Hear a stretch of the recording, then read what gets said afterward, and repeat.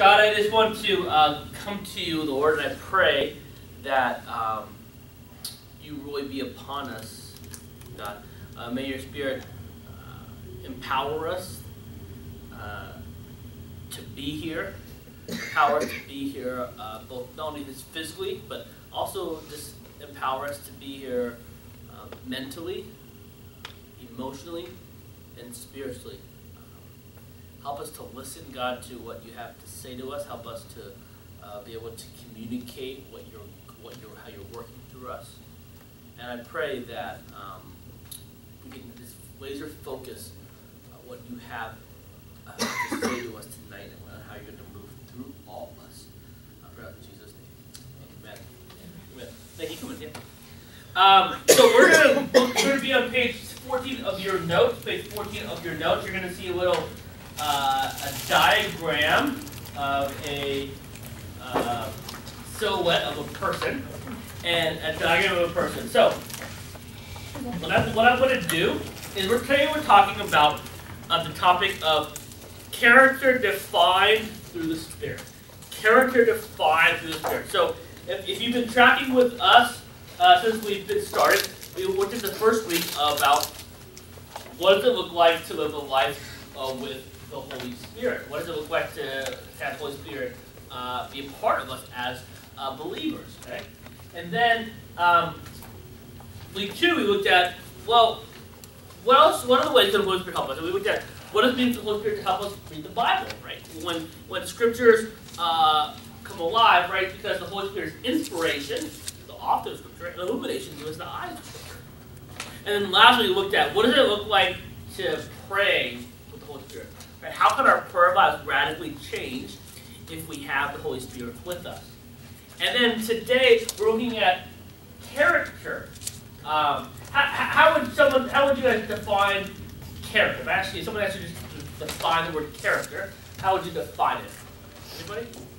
Yeah. I remember Bill Hybels wrote a book that was called "Who You Are When No One's Looking." Yeah.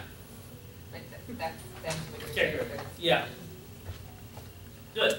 So I'm going to go through a little exercise, and I don't want you to don't overthink this or over spiritualize it. Okay? Don't overthink it or spiritualize it. We're going to do quick answers. I'm going to put some words on the screen, and then you're going to write these words in these little boxes. Okay? So you have 1, 2, 3, you have 9 little boxes here. Okay? And I don't care what order you go through. You can do any box, but I'm gonna just put a word out, and I want you to describe how you see that played out in everyday life. Okay? I see a word, how it played out in everyday life. Don't overthink it. Don't over-spiritualize it. Just something quick, simple, practical, something you would see anybody do in any circumstance. Got it? All right? Clear? Right down. Yeah. So there's 9 boxes. So you see 9 words. I don't care what order you go through. Just pick one of these boxes. So write the word down and practical examples. Got it? So each box you're gonna have a word, and then you're gonna have some practical examples of how that word is played out. Right? All right. So first word. Love. Give me some examples of just casual, everyday. How do you see love being played out in every day? Anybody?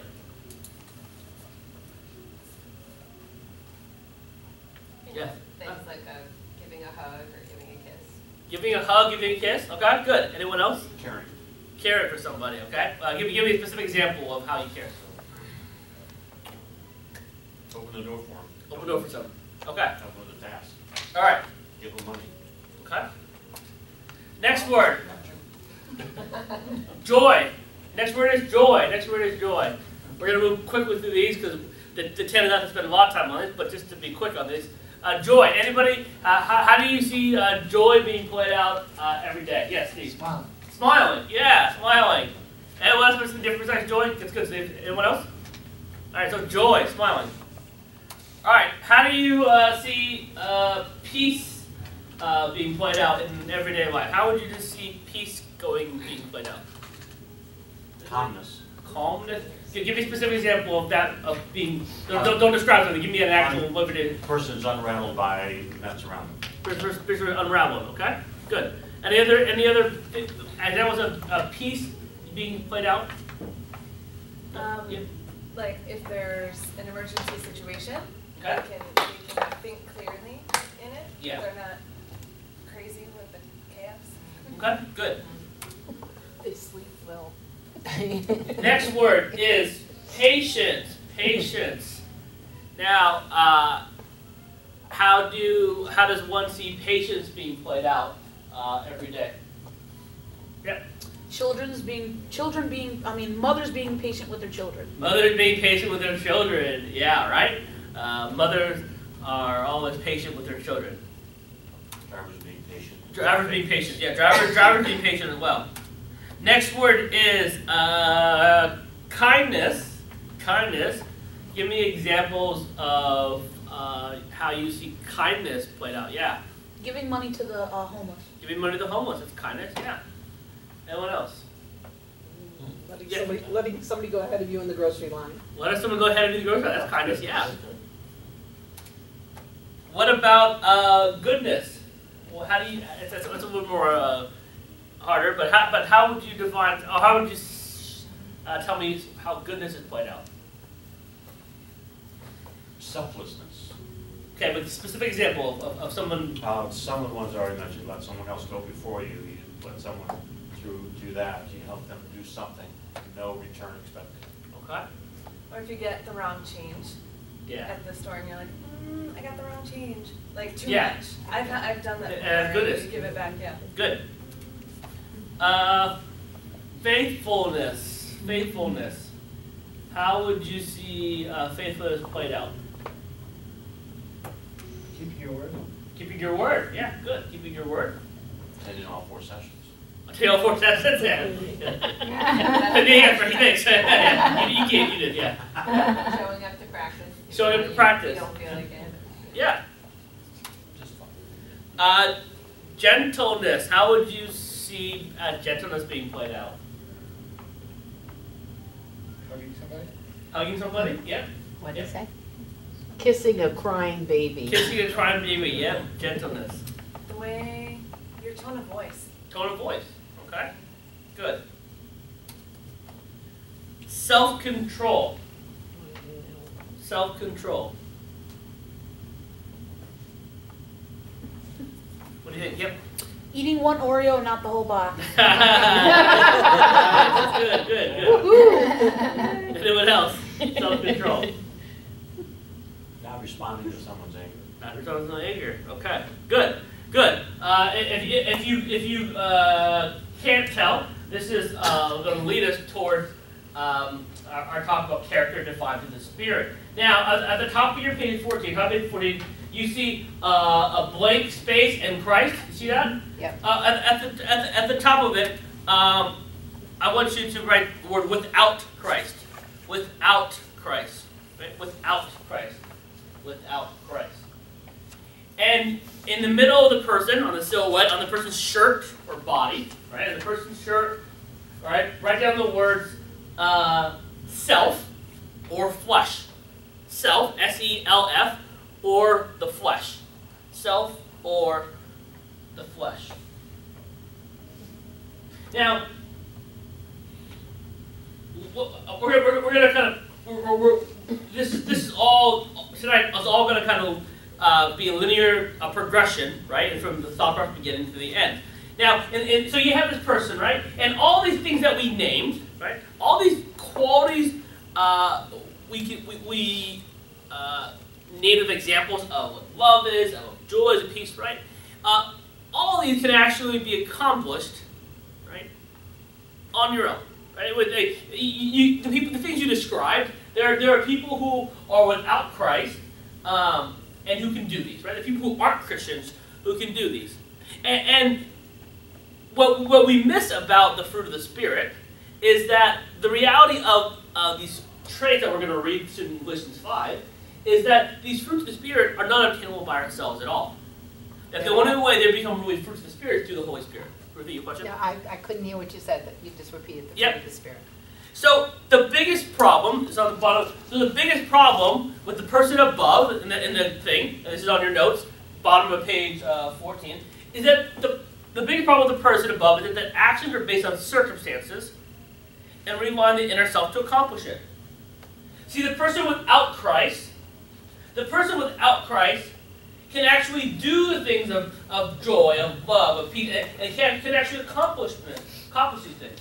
But the biggest problem with the person, what they're ultimately going to find, is that without Christ, these actions of faithfulness, gentleness, self-control, are based purely on circumstance and rely on the inner self to accomplish it. And what we're going to find is, right, eventually, that's not going to work. Right? Eventually, that's going to run out. Okay? Eventually, if you rely on your inner self and your flesh to accomplish the task of the fruit of the Spirit, you're not going to get anywhere. You're not going to win. Right? You are simply not going to succeed because they're based on circumstances. Right? I have, without Christ, somebody could be patient, but only if everything else is going well. Somebody can show joy only if they're having a good day. Someone can show self-control, but only in certain circumstances. Open your Bibles to Galatians chapter 5, please. Galatians 5. That's going to be our kickoff verse, Galatians 5.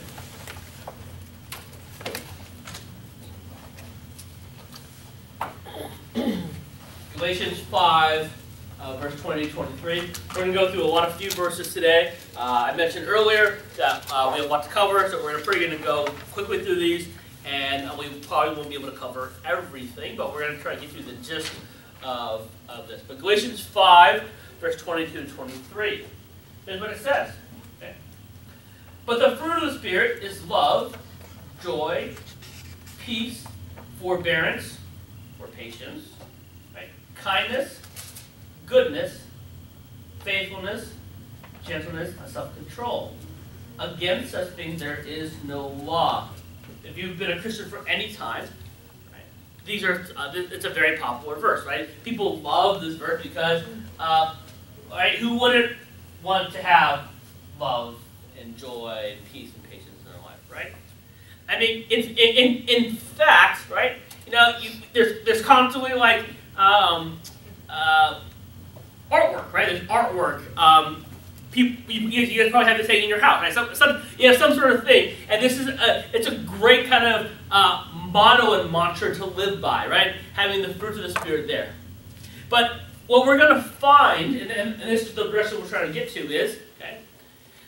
Oftentimes the way we look at the fruit of the Spirit is incorrect and wrong. See, we have these kind of posters posted up, and we have these decorations in our house, and we have these T-shirts, and a lot of times as Christians, we look at the fruit of the Spirit as qualities we need to obtain.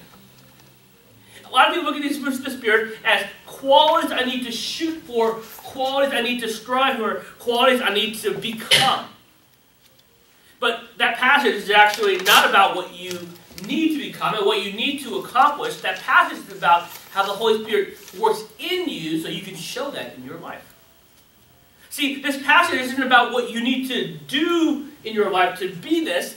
This passage is about how the Holy Spirit is working in you so this shows up. See, too many times we use this as a checklist, right? And things that I gotta be more peaceful, I gotta be more patient, I gotta be more kind. But the reality is, you're like that person on page 14. If you rely on your inner self, guess what? This is all going to crumble based on circumstance and your human flesh. Okay? Turn to page 15. Turn to page 15 and open your Bible to John chapter 15. John chapter 15. So page 15, John 15. Thanks here. Page 15 and John 15. We're taking a section about abiding in Jesus. Abiding in Jesus. John 15, chapter 15, verses 1 through 8. Verses 1 through 8. Can I get a brave volunteer to read all 8 verses, 1 through 8? Anybody want to be brave and read all 8 verses for me? Yep. I'll read it. Yep. I am the true vine, and my Father is the gardener. He cuts off every branch in me that bears no fruit, while every branch that does bear fruit, he prunes so that it will be even more fruitful. You are already clean because of the word I have spoken to you. Remain in me, and I will remain in you. No branch can bear fruit by itself. It must remain in the vine. Neither can you bear fruit unless you remain in me. I am the vine, you are the branches. If a man remains in me and I in him, he will bear much fruit. Apart from me, you can do nothing. If anyone does not remain in me, he is like a branch that is thrown away and withers. Such branches are picked up, thrown into the fire, and burned. If you remain in me and my word remains in you, ask whatever you wish and it will be given you. This is my Father's glory, that you bear much fruit, showing yourselves to be my disciples. Thank you. So what do you guys get out of this passage? What's the gist of this passage that you pull away from? We're gonna be pruned. We're gonna be pruned. Yeah. We're standing on food. We're not standing, we're going to be throwing the ashes Yeah. in the fire. So Jesus said, right, that his goal, right, is for you to be what? More fruitful. Verse 2. And then verse 8, that his Father's goal is that what? That you bear what? Much fruit. Okay, you bear much fruit. That you show evidences of Christ in you. We just read a passage, right, about the fruits of the Spirit. And Jesus said that the only way that you can have fruit in your life is to abide in me. So we're talking about abiding in Jesus, right? Jesus' command, top of page 15 of it, Jesus' command to every believer is this: to abide in me. That's his command. Abide in me, or remain in me. Right? He says, apart from me, you can do nothing. So what he's saying is that apart from me, you can't live your life the way your life was intended for. See, apart from me, you can't have the true godly joy that you need to have to show people you're a Christ follower. And apart from me, Jesus said, you can't have the true patience you need to be a husband. Or apart from me, you can't have the self-control you need to be a mother. See, Jesus said, apart from me, you can do what? Nothing. See, when we abide in Christ, right? When we are obedient or dependent on Him, the Holy Spirit works in our lives, creating the fruits of the Spirit. When we are abiding in Christ, what happens is we are obedient and dependent on Him. And when Jesus said that when you remain in me, you're going to see fruit.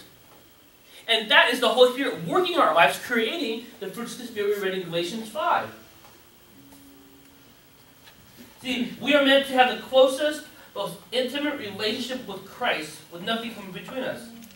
That's your spiritual discipline, that's your quiet time, that's your devotion, your reading, your scripture, that's coming together as a body of Christ.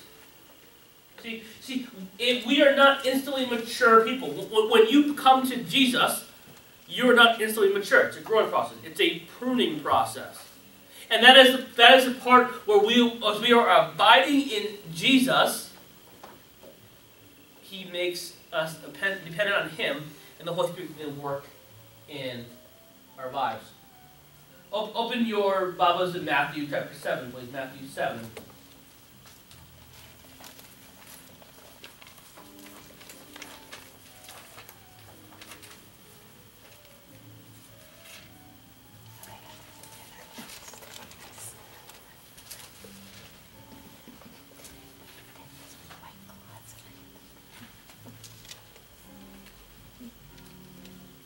Matthew chapter 7, verse 15 to 20. Matthew 7, verse 15 to 20.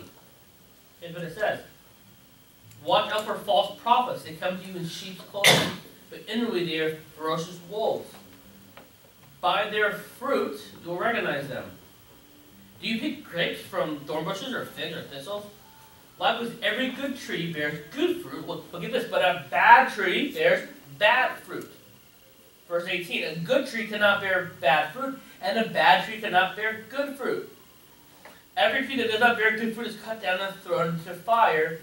Thus, by their fruit, you will recognize them. Pretty harsh words, right, by Christ. But Jesus is saying that, listen, if you are a good tree, a good fruit is going to come from good trees. bad fruit is coming from bad trees. What he's saying is your life, right, is going to show your connection to Christ. Right? How you exhibit your life is going to show your life in Christ. Now, Paul wrote this passage in Galatians, we looked at Galatians 5, and when Paul wrote this passage in Galatians 5, right, he was writing to a letter to the church in Galatia. Okay, so the book of Galatians is a letter to the church in Galatia. And it's important to understand the context of the church in Galatia, because that will give us understanding what was going on. Okay? So the Apostle Paul, he wrote the book of Galatians to the church in Galatia, and he wrote this primarily because they were struggling, right, to achieve righteousness on their own. Paul wrote to the church in Galatia because they were struggling to achieve righteousness on their own instead of accepting it as God's free gift. Right? Because they were trying to do things on their own. It was hard for them to comprehend that God's gift was free in Jesus Christ. It was hard for them to comprehend that through Jesus Christ, it was all paid for. That their debt was paid on the cross. See, in Galatia, not everyone shared Paul's understanding of God's grace in Jesus. At the time, there were some Jewish Christians, and they were trying to impose Jewish customs on people who were recently converted to Christianity. Right? There are some Jewish Christians who were trying to impose customs on people who were converted to Christianity. The problem was not these customs were Jewish, but the problem was that these customs were not part of the saving gospel. And these people in Galatia were adding rules on top of what it meant to be a Christian. And people were struggling to achieve righteousness because they felt they had to follow these rules instead of accepting God's free gift. See, no customs, no culture, no worldview should be mixed in with the pure saving gospel of Jesus. Paul's entire letter to the church in Galatia is refuting the false teachings of works done by the flesh. His whole passage of reason of writing in Galatians is to refute that work is done by the flesh. What he wanted to do is that work is done by the Spirit. See, their culture was accomplishments of the flesh. Yes? I'm just wondering, like even back then, because this is works. Yeah. Okay, this is works. Did they ever ask the question that we ask today? At what point? How many works do I have to do to be righteous? I mean, that to me should be like the question throughout all the ages. Yeah. And I never really saw it in terms of, people asking that question that understood Christianity. Yeah. Okay? But were they asking that question even back then? Like how many, Well, have to I be mean, righteous? the ones who were committed Christians understood that. Yeah. Right? But the ones who were part of the custom and followed the law, they did not. They went. But that's who you would ask the question to. You'd ask the one who's trying to follow the law. Yeah. So there is the Pharisees and the Sadducees and people in the temples. They were telling them the wrong information. They were saying that there are additional rules, right, on top of what it means to be a Christian. We looked at, a couple weeks ago, we looked at the scriptures, right? And we talked about that this is the 500th year of the Reformation. And the Reformation is when the theologian Martin Luther broke from the Catholic Church because he realized that, hey, the Catholic Church tell me, you need to do this, you need to do that, and only the priest can talk to God. And he realized, when I read the Bible, it's not like that, right? It's different. See, the law was good for ethics for living. It was a good ethic for living, right? A good life. But itself could not save anyone. So the law, what they're saying, it was good for ethics and to live a good life, but it could not save anybody. And in this culture, they were promoting accomplishments of the flesh. But Paul said that our accomplishments are already by the Spirit. Greek philosophers said a wise person needs no external law, but Paul says that those who live by the Spirit are not under the law.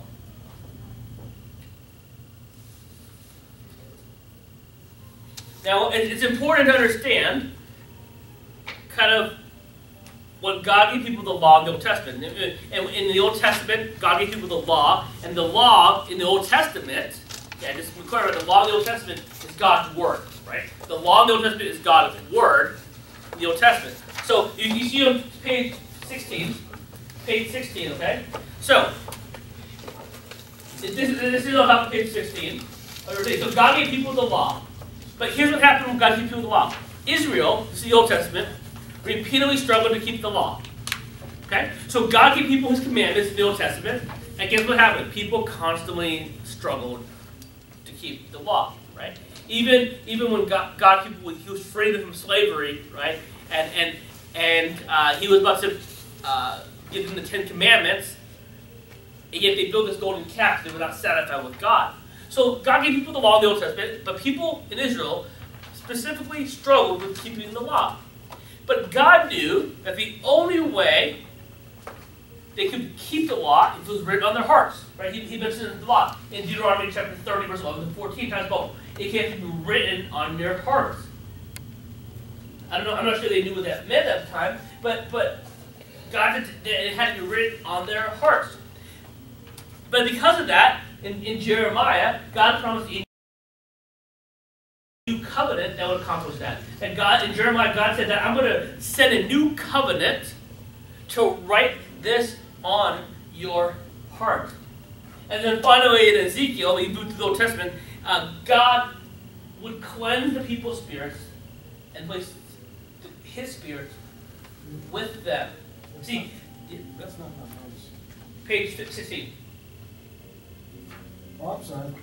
Yep. I'm Sorry. So the Spirit transformed us to live God's way. See, the Old Testament law dealt with people on the outside, but when Jesus comes in the New Testament, he demands more than just the outside appearance. He demands our hearts to be transformed. So God gave people the law. They couldn't keep the law written in their hearts, and that's the whole part of the inner self, right? That if you just rely on yourself and your flesh, as humans, we're not going to be able to keep God's law. But New Testament comes. God gave us the Holy Spirit. And why? Because the Spirit transforms the way we live. Jesus came to save us and give us the Holy Spirit. See, Jesus' mission was to change us on the inside so that we would want to do what is right.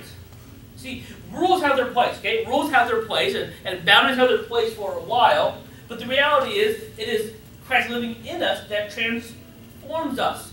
So the Spirit transforms the way we live. Believers are led by the Spirit to fulfill the moral principles of the law because why? The law is written on their hearts through what? Through God giving the Holy Spirit.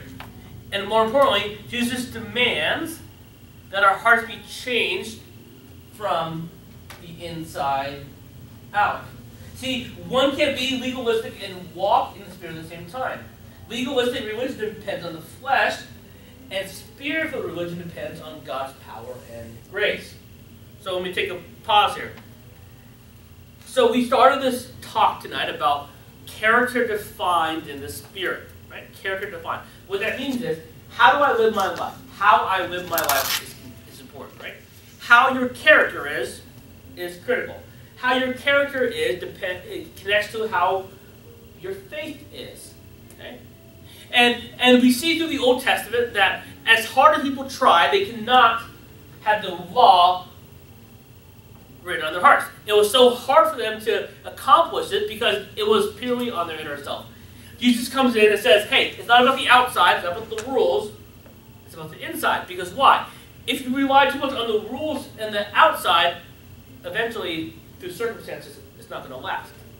But the reason we have the Holy Spirit to transform us is because the only way Jesus knows is for us to be really, truly changed is if your heart is radically transformed. Right? So open your Bibles to Galatians chapter 5, verse 16 to 26. Galatians 5.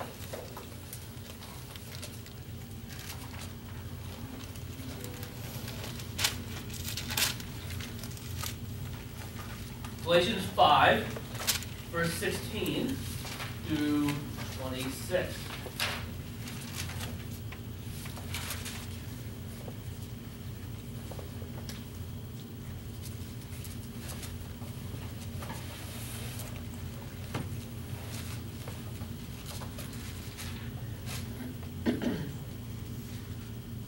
Galatians 5, verse 16 to 26. We're going to go through all this, so please follow along. So this is Paul, so talking to the church in Galatia, and he says this.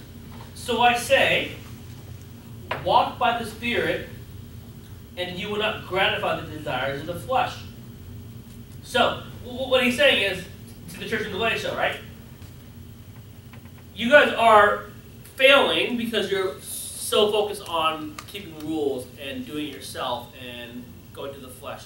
And what he's saying to them, if you walk by the Spirit, through the Holy Spirit, guess what? You're not going to gratify your desires of your flesh. Verse 17. For the flesh desires what is contrary to the Spirit, and the Spirit what is contrary to the flesh. He's saying, hey, you know what? What your flesh wants, your sinful self, it's different than what the Holy Spirit wants. Right? That's different than what the Holy Spirit wants. Okay? Because the Holy Spirit wants all that is good for me, but my flesh constantly wants to satisfy what? My desires. Okay? The flesh wants to, see, your flesh wants to satisfy one person, it's you. Your flesh is all about you, right? What you're feeling, how you're doing, what you're going through. But Paul's saying is, but the flesh is contrary to the Spirit. Verse 17, they are in conflict with each other, so that you are not to do whatever you want. Verse 18, but if you are led by the Spirit, you are not under the law. Trying to put the law, and then they wanted extra rules in Galatia. And Paul's saying in verse 18, if the Holy Spirit is leading you and guiding you, guess what? You're not going to need the law. You're not going to need the rules and the extra layers of rules because the Pharisees, right, had actually good intentions. If you look at it in one way, right, they wanted to protect people. So the Pharisees, they had Christianity, right, and they built a little fence as a one-level rule. Because why? They wanted to protect people. And then they built another rule, another fence, another fence. And eventually it's all these rules that people had to follow. And the rule was actually in somewhat of a good intention because they wanted to protect people from screwing up. But when we look at Jesus Christ, the rules aren't what's going to save us, right? It is with Christ that's going to save us. And what Paul is saying is, if you have the Spirit, guess what? You're not going to be under the flesh, and you don't need to be under the law, because the Spirit's going to guide your character on how you live. Verse 19. The acts of the flesh are obvious: sexual immorality, impurity and debauchery, idolatry, witchcraft, hatred, discord, jealousy, fits of rage, selfish ambition, dissensions, factions, and envy, drunkenness, orgies, and the like. I warn you, as I did before, that those who live like this will not inherit the kingdom of God. Right? Pretty strong words from here, right? That if you're part of the flesh, they're obvious, Paul says, right? Because the flesh, ourselves, our inner self, it satisfies one person. It satisfies us. It's all about us, right? It's all about things that sexual immorality, the impurities, right? The rage, the ambition. These are all things that satisfy the self. But what Paul is saying is, but what? The fruit of the Spirit, right, is love, joy, peace, patience, kindness, goodness, faith, gentleness, self-control. Against such things there is no law. Those who belong to Christ have been crucified with the flesh, with its passions and desires. Since we live by the Spirit, let us keep in step with the Spirit. Let us not become conceited, provoking, and envying each other. Okay, so Paul kind of lays out what it means to walk in the Spirit. And the most important thing to know is that the goals of the Spirit and the flesh are mutually exclusive. The goals of the Spirit and the flesh are mutually exclusive. See, the works of the flesh are all matters of sin. See, instead of dependence on the fleshly works, Paul called believers to what? Produce the fruit of the Spirit. We read earlier that Jesus said that what? You would know my believers by what? By their fruit. Right? You would know us by our fruit. The Bible says that once you are in Christ, you belong to the Spirit and not the flesh. So what? Live like it. Paul said, listen, if you're part of Christ, live by the Spirit. Keep walking with the Spirit. See, when the fruit of the Spirit is not evident in our lives, we must look to see if our flesh is preventing the Holy Spirit to move. I'll say it again. If we see the fruit of the Spirit and evidence of the fruit of the Spirit not evident in our lives, then we must look at our flesh to see what is preventing the Holy Spirit from moving. That if you come to a point in your day and you realize, wow, I was really not patient with that person, I gotta go back and see what in my life have I not letting the Holy Spirit get a hold of. Or I gotta go back and say, how have I not been abiding in Jesus? Or maybe you don't have the joy in your life. And there's no joy that comes out. And there's no joy that exudes to others. What you need to realize, go back to and say, all right, is there a block in my life that doesn't allow the Holy Spirit to control that part of my life? Is there a block in my life that doesn't allow me to control that part of my life with joy? Or I got to go back, right, and see, have I been abiding in Christ? Because when I don't exhibit the fruits of the Spirit in my life, when I don't exhibit the fruits of the Spirit in my life, what has to happen is we need to go look back at our connection to the Spirit and our connection to Christ. So let's kind of go with our linear trend here and catch up where we're at. Okay. So God gave the people of the Old Testament the law, and He said follow the law, but the Israelites struggled to go to keep the law. But He made these promises. Hey, that the only way that you're going to keep the law is written on your hearts. And then the only way to win the heart was if it was implanted to you by God's Spirit. And then Jesus comes and says, listen, it's not about the rules, it's not about the outside, it's about the inside of your inner heart. And then Jesus said that as a Christian, you need to abide in me and remain in me so that what? So that you can have good fruit. Jesus also said that you know my disciples by their fruit. And then Paul writes in Galatians, hey, the works of the flesh look like this. This is what it looks like to have flesh, and it doesn't connect with the Spirit. But if you have the Spirit, this is what it looks like. Love, joy, peace, patience, kindness, goodness, faithfulness, self-control, and gentleness. And what Paul is saying is, this is what it looks like to be a Christian. This is what it looks like to be a Christian. That it is not my own works. Because the reality is, right, in order for me to love my wife that way God wants me to love, I can't do it on my human self because I'm going to fail. The only way for me to love my wife the way God wants me to love her is through the Holy Spirit working through me. Right? The only way that I'm going to have gentleness about the people around me is not because of me, because I go back and forth by the day, right? But it's through the Holy Spirit that lives in me, right, that shows that out. Go to page 17. 17. You can see another silhouette here. Turn to Matthew 22, please. Matthew 22. Matthew chapter 22, verses 34 to 40. Matthew 22, verse 34 to 40. It's in your notes, but we'll turn to it as well.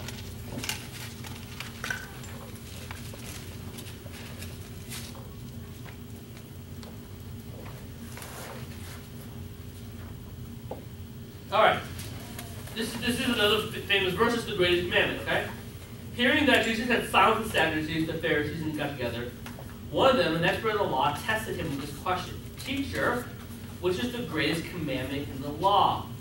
So this is the kind of the trend, right? They're saying, hey, what is the one thing I need to do to get to heaven? Right? Jesus replied, love the Lord your God with all your heart, with all your soul, and with all your mind.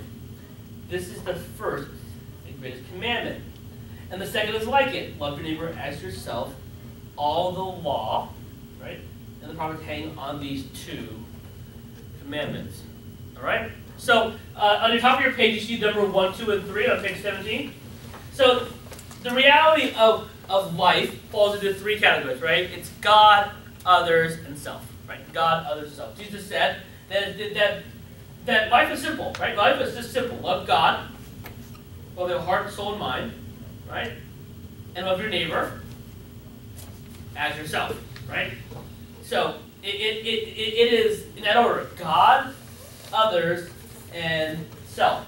On the top of your page 17, you see a blank word with about blank Christ. I want you to write down with Christ, with Christ, with Christ. So when we started the exercise, your silhouette had on the top of the page without Christ. Now this person is with Christ, and when somebody is with Christ, the fruits of the Spirit are evident in our lives. Right? The fruit of the Spirit are evident in our lives. So in the middle of the person in the shirt, in the middle of the person, write down the word Holy Spirit.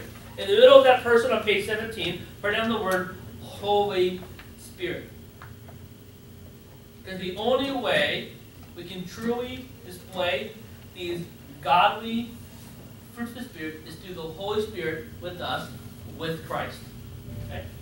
Now I'm going to give you a kind of different way of looking at how these fruits of the Spirit connect with Jesus' teaching about how to live our lives. All right? So, the first section, you see the word upward, right? You see the upward? Mm-hmm. So, upward is our relationship with God. So, you want to think about the Holy Spirit working through us, right? That love, joy, and peace, number 1, 2, and 3, love, joy, and peace connect with our relationship with God.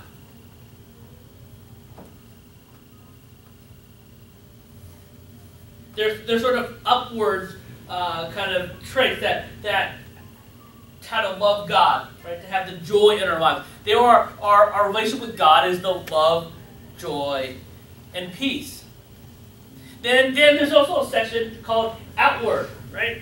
And you give the outward is Jesus said to love others as yourself. And think about these qualities. These are qualities that connect with other people, right? Patience, kindness, goodness. These are qualities that demonstrate my relationship with others. So this is just a different way to kind of look at it. And if you look at upward with our relationship with God and outward our relationship to others, that the Holy Spirit is the one that helps us with patience, kindness, and gentleness. This think about as Christians, right? If we had godly patience and kindness and gentleness to everyone around us, it's a game changer, right? And that's total contrary to the world today. That's total contrary to society today. So Jesus said to love God, right? Love God, first of all, your heart, mind, and soul. Love God, number 1. And love others, right? It's the second commandment. But he said also love others as yourself. There's upward, inward, outward, and then inward. Inward is our relationship with ourselves. It's faithfulness, gentleness, and our self-control. These 3 clusters of the fruit of the Spirit are all related to other and to characterize our life. And all of us will characterize our lives when we abide in Christ and allow the Holy Spirit to do work in us. Alright? Let me give you some, page 18, let me give you some verses that talk about these things.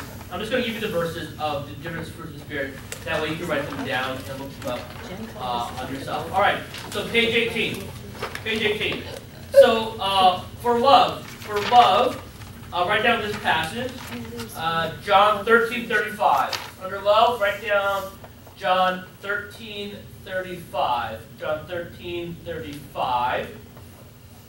Also for love, write down 1 John 3:18. 1 John 3:18. 1 John 3:18. For joy, write down this passage. 1 Thessalonians 1:6. 1 Thessalonians 1:6. Frank, you may get your 50 verses here. I get inside there. I got extras here. Okay, 1 Thessalonians 1:6. Okay. Also for joy, you can write down Nehemiah 8:10. Nehemiah 8:10. Right, that's for joy. For peace, write down Romans 8:6. For peace, Romans 8:6. 6. Romans 8:6. Also write down for peace, John 14:27.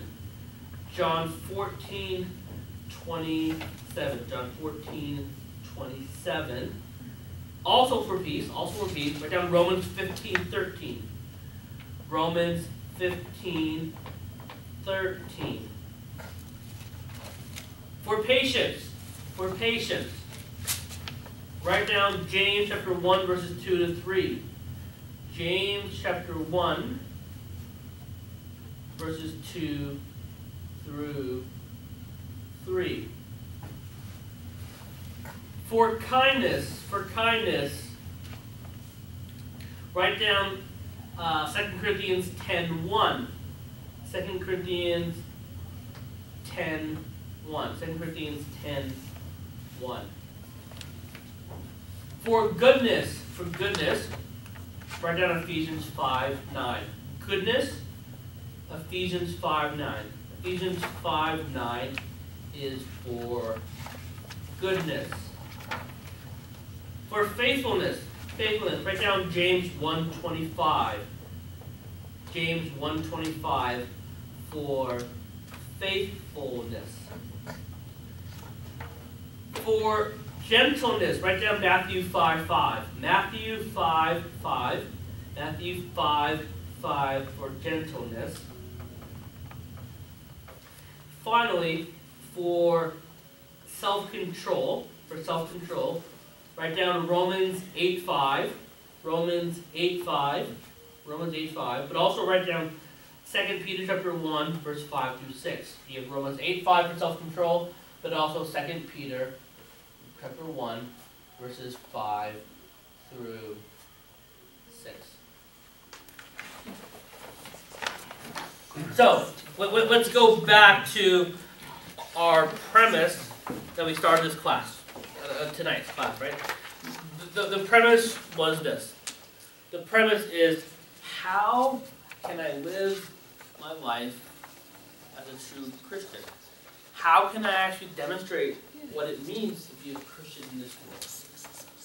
And for some of us, we try so hard, and we try hard, right, to accomplish those fruits of the Spirit and to make sure that we're doing this, and we try so hard to do these things, to have the self-control, right, to have the patience, to have the peace in our lives. And when it comes to the end of the day, right, with our human self, that can only go for so long until we fail. Okay? But what Jesus gives us a fantastic promise is, Jesus promises this, that you don't have to do it. Right? It's not by yourself. Right? That's the whole essence of the gospel. You cannot save yourself. You cannot save yourself. You can't do enough good things in your life to save yourself. It's the whole point of the gospel. And the beauty is that I don't do anything. It's Christ who did everything for me, that he died on the cross for my sins, because I cannot save myself. In life, if you want to have the godly character that God desires you to have, you can't do it on your own. You cannot do it on your own. And it's the Holy Spirit living through us that demonstrates that fruit. So when we look at that passage in Galatians 5, it's not a thing list to obtain. It's the list to measure ourselves by, of how the Holy Spirit is working in our lives. So we could routinely go through this list and say, all right, how am I showing love to people? How is faithfulness coming through me? How is gentleness coming through me? Because here is the biggest indicator that we are not really connected to Christ or abiding in Christ, or we're not letting the Holy Spirit work through us. Is if these qualities are not exuberant through my life, and I see the flesh being in front of me, if I see the works of the flesh controlling me, controlling my mind, controlling my decisions, controlling what I do, then I gotta come back and be like, all right, Holy Spirit, what part of my life don't you have? Or I gotta go back and say, Jesus, where am I missing the mark between us? How am I not? How I not been connecting? Because, get this, the way Jesus gives us the Holy Spirit, lots of the Holy Spirit to be our counselor, our advocate, our helper. The way he did that, it actually makes life really easy as long as he said, as long as you're abiding in me, as long as you're remaining in me, guess what? You're going to show good fruit. So when I go through these things, right, that if I'm with God, I'm going to show love. I'm going to show joy. I'm going to show peace. If I'm connected to Jesus, I'm going to be patient. I'm going to be kind. I'm going to be gentle, right? If the Holy Spirit is truly running my life, I'm going to show faithfulness. I'm going to show gentleness. And I'm going to show self-control. Turn to page 19. Turn to page 19. And there's actually a couple takeaways that we're going to do today. So first off, I want you to answer the 2 questions on top of page 19. So spend another 5 minutes and answer the 2 questions on top of page 19. All right?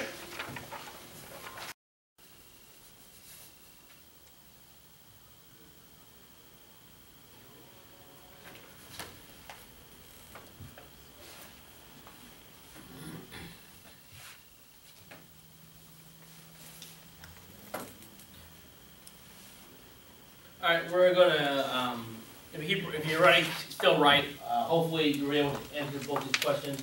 We're going to come back to your takeaway at the end. All right? We're going to go back to the takeaway. So on the bottom of your page, page 19, we have what we call a personal action plan. A personal action plan. And what this is for you to figure out what you want to, how you want to move forward from this class. Okay?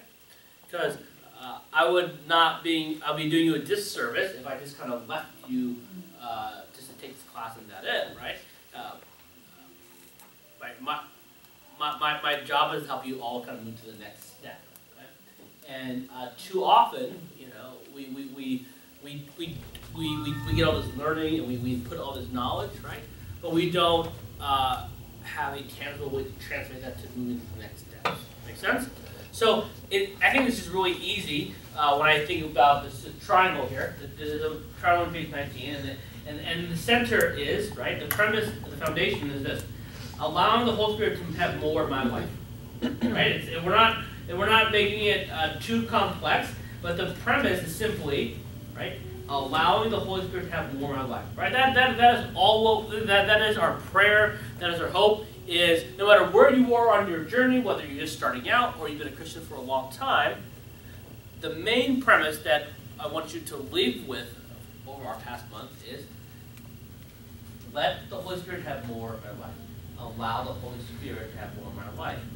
Right? That's a simple premise, and I think no matter where you are on the spiritual spectrum, right, that can happen. And I like to think of it in 3 ways: head, heart, hand. Head, heart, hand. Right? So head is, how am I going to think differently about the Holy Spirit each day? How am I going to think about the Holy Spirit differently each day? Because first off, right, in order for us to have actionable results, okay, it has to start in your mind. It has to start in your head. Think about, all right, how am I going to go through each day and think about the Holy Spirit? Right? After everything I learned, right, everything I know, everything I gained in here, right, that has to be able to change your thinking. The idea, the hopes of having a class is to help your mind, help transform your mind and your thinking. But you know, it's just you just can't end there, right? Just because you think about the Holy Spirit differently each day, you need to take a step further, and you need to go to your heart. And the question that you need to go through is this: am I going to let the Holy Spirit have complete access to my heart and soul? Am I going to let the Holy Spirit have complete access of my heart and soul? So not only do we need to be able to think differently in our mind, but it needs to come down to our heart, and the Holy Spirit needs to have complete access of everything that's going through us. But this can't end there either, right? You just can't have a mental change or a heart change, but you actually need to have hands. You need to actually be able to do something. And the question is that we need to ask ourselves this: will I be open to the ways the Holy Spirit wants to use me? Because, hey, so now you gained some knowledge, and now you're thinking of the Holy Spirit differently, right? And hopefully for a lot of us, right? Throughout this month, the Holy Spirit has touched our heart and has changed us. But the truth of the matter is, we need to be able to be used by the Spirit in a variety of ways, right? The Holy Spirit speaks to us, how we serve others, how we serve Him. So what I want you to do, I want you to take another 5 minutes, and I want you to kind of create some actionable steps in your life, whether it be for the next week, next month, or even next year, and follow this head, heart, hands kind of triangle. And I want you to kind of come up with what are you going to do to impact each of these areas in your life. All right? Do that now for another 5 minutes, kind of accessing that.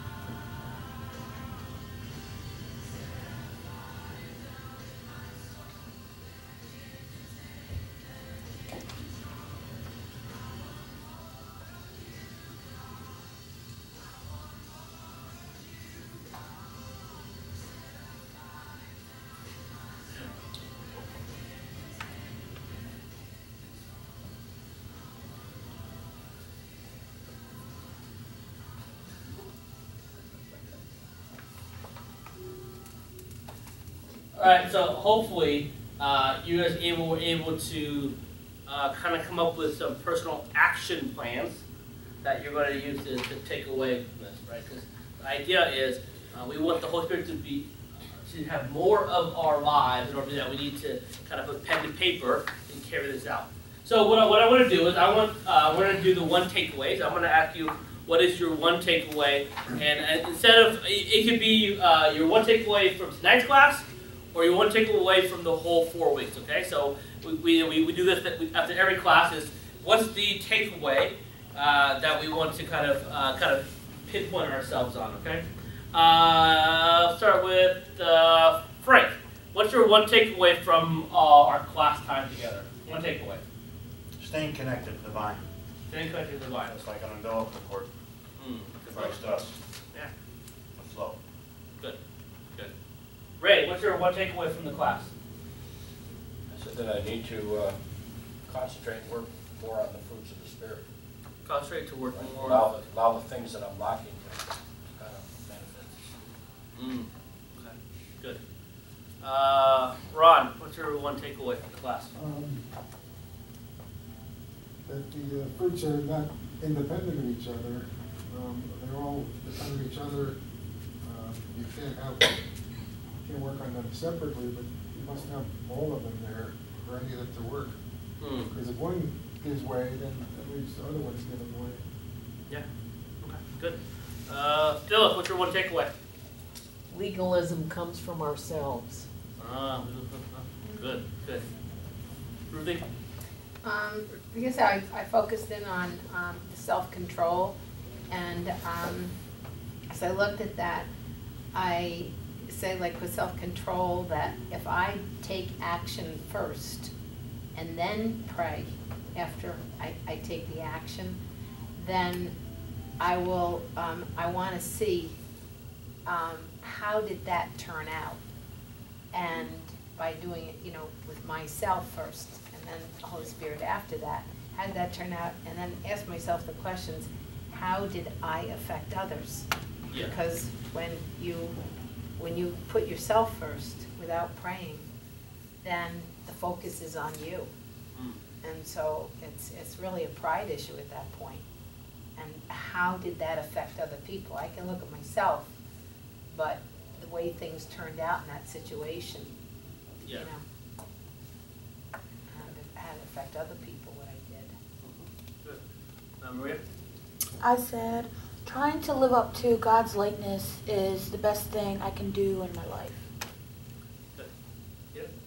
But I need to consistently let the Holy Spirit work in me so that the fruit of the Spirit show up more consistently out of me. Virginia, what's your one takeaway? Be with Jesus more and stress that's what we're doing for him. Good. One takeaway. Same as yours, by having the Holy Spirit in me, Yeah. and the gifts that actually grow from me. Very good. Thank you. Yeah, I think that mine too, kind of, I think we tend to be doers, right? So we want to do it in our strength Yeah. and produce the fruits in our strength. Yeah. So it just changing the perspective that I can't hurry up and do anything, but that the fruit is the evidence of if I'm remaining and abiding and trusting and surrendering to Him. So, Yeah. That's good. Thanks, Steve. Submitting to the Holy Spirit help me do better in my life. Good. Good. Thank you, everybody. Last thing, page 20. Page 20. I love books. I like a lot of books. And I like to give book lists. So on page 20 is a list of recommended readings if you ever want to go further on the Holy Spirit. Each one is a little different than the other, but they all kind of touch on the Holy Spirit working on our lives. And if you ever wanted to take the next step on that, I encourage you to go through those lists. All right?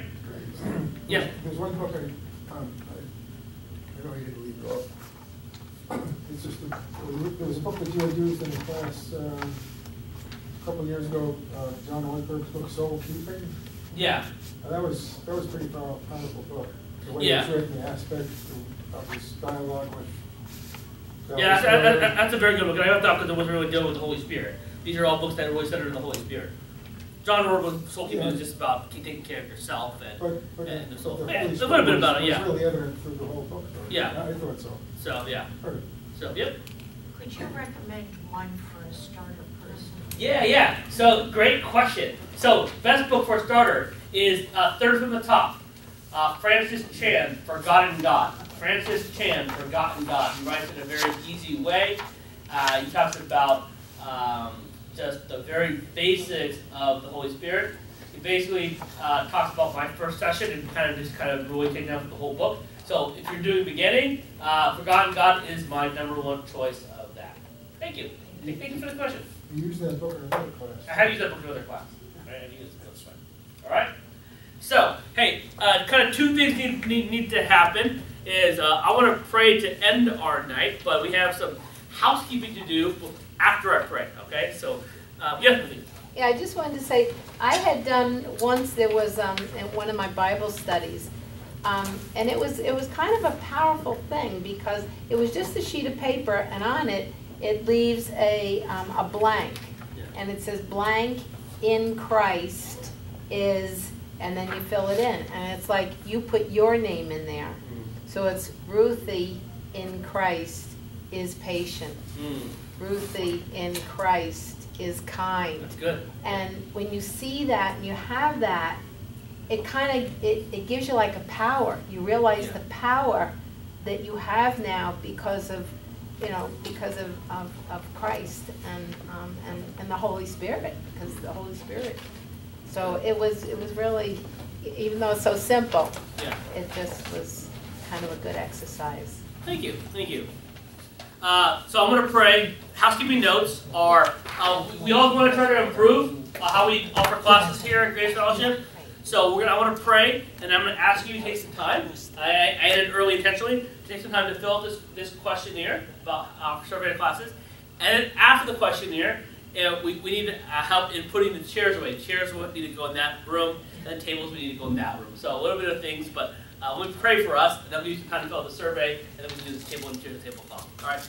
So God, we ask you that you would come upon us, that as we are here today, Lord, I really want all of us to come away with a more power of the Holy Spirit in our lives.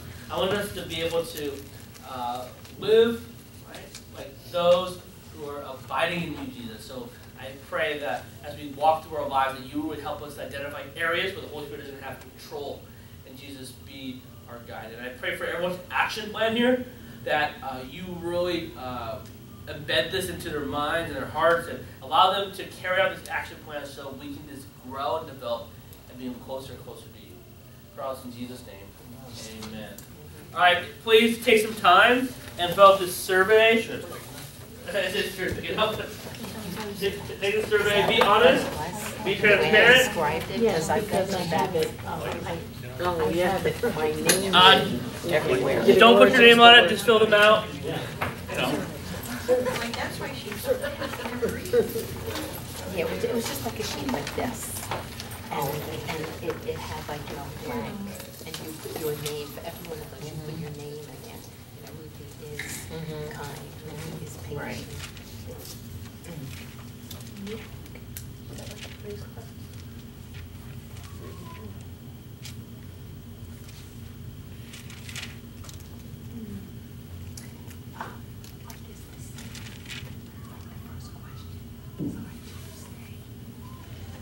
Right, they're talking about these nighttime classes. He's talking about nighttime.